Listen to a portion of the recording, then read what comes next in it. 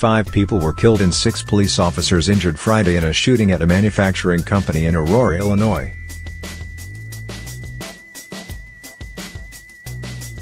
The gunman, identified by authorities as Gary Martin, 45, was killed by police. Martin was a 15-year employee who was slated to be terminated Friday, according to Aurora Police Chief Kristen Zimmerman.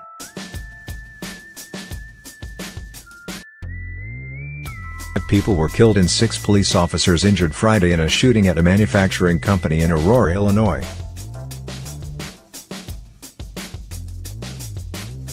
The gunman, identified by authorities as Gary Martin, 45, was killed by police. Martin was a 15-year employee who was slated to be terminated Friday, according to Aurora Police Chief Kristen Zimmerman. The shooter, she said.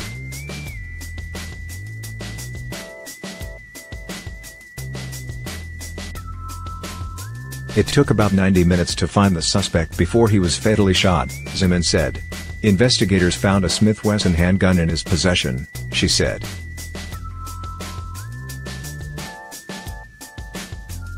The other officers on the scene located gunshot victims inside the building, Zimmerman said. At this time, we have confirmed that 5 victims are deceased.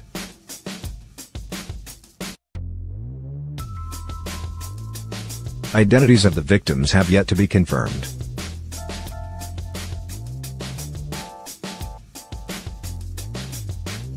Six officers were injured but are all in stable condition, Zimmerman said. 5 officers were shot and 1 is receiving treatment for a knee injury.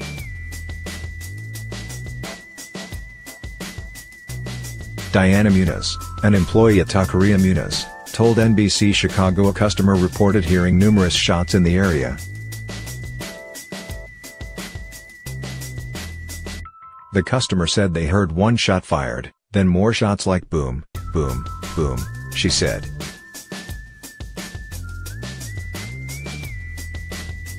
Henry Pratt Co is a large manufacturer of valves and other industrial equipment and owned by Mueller Water Product Incorporated, an Atlanta-based corporation.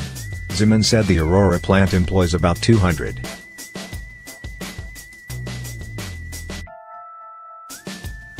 Mueller Water Products is shocked and deeply saddened by the horrific tragedy that occurred today at our Henry Pratt facility in Aurora, Illinois, the company said in a statement. Our hearts are with the victims and their loved ones, the first responders, the Aurora community and the entire Mueller family during this extremely difficult time.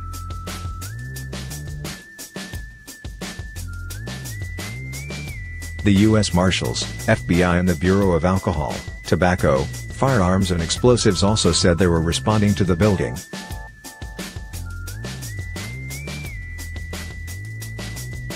President Trump tweeted accolades for law enforcement members who put their lives on the line to neutralize the suspect.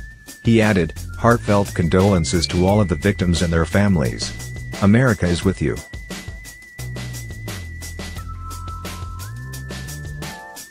Senators Tammy Duckworth and Dick Durbin, both Illinois Democrats, each tweeted about the shooting and said they were keeping track of updates.